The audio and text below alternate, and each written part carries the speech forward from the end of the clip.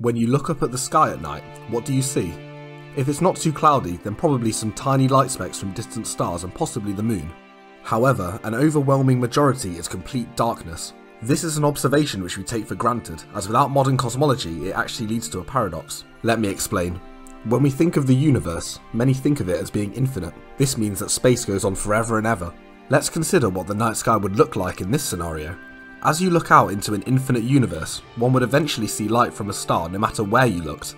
This makes sense. In an infinite universe, at some point every line of sight would intersect a star, and so that portion of the sky would be bright. So over the entire sky, you should expect every part, every small portion, to be in line with a distant star, and so the entire sky should be bright, even at night time. Obviously this isn't the case, which has led to a paradox known as Olbers Paradox, named after Heinrich Wilhelm Olbers, a German astronomer who lived in the late 1700s and early 1800s. Every credible model for our universe assumes two important things: homogeneity and isotropy. Homogeneity is that every point in the universe is the same. This is true for our universe. On large scales, the universe is the same everywhere, mostly made out of voids with some dark energy thrown in there. Obviously there's galaxies and stars and planets too, but compared to the masses of empty space, the universe is homogeneous. The other important feature, isotropy, means that the universe looks the same in every direction. Again, this is true.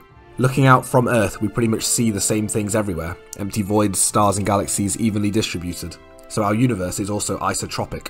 Fundamentally, this means that our place in the universe is not special. We're not at its centre, as there is no centre. We are just one point of infinitely many of the same. Also, homogeneity doesn't necessarily imply isotropy.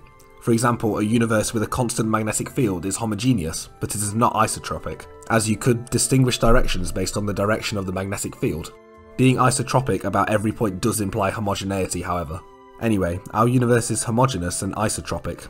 This is shown by the cosmic microwave background radiation, which I'll put on screen here. The colours deviate by such a small amount in reality that overall the universe satisfies those two assumptions. But this doesn't help us much. If anything, it adds to the paradox.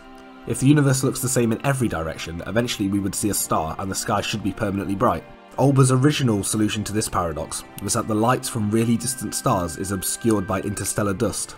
This dust, which is really light nuclei floating around in space, blocks the light and is why the sky is mostly dark. This is not a resolution to the paradox, sadly. If dust was blocking the light, then eventually the dust would be heated up as it absorbs it, and would at some point be hot enough to re-emit any light incident upon it. This thermal emission of light would then reach us and the entire sky would be bright again, but it isn't. So dust cannot be what's making the sky dark. The true solution to the paradox comes from considering what's infinite about our universe. Back in Olbers' time, it was assumed the universe was static, meaning unchanging, and that it had existed forever. They believed the universe was infinite in time and in space, and that's what is causing the paradox. Of course, given enough time, light would reach Earth from every star in infinite space and the sky would be bright. So the solution is that time cannot be infinite. The universe must have an age, which we now know to be around 13.8 billion years. Think now of a universe which has a beginning and is expanding infinitely. Yes, eventually every line of sight would reach a star, but as there's only been a finite time past, the light from most stars has yet to reach us. Light doesn't travel instantly, however, and since the universe hasn't been around forever, light from most stars hasn't been able to reach us yet.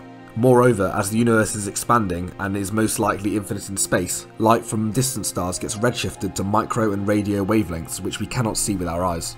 The main solution, however, comes from the fact that the universe is of finite age. This solves Olbers' paradox. Therefore, the somewhat mundane observation of noticing the sky is dark at night is really supporting evidence that the universe has a finite age and thus had a beginning, i.e. a Big Bang.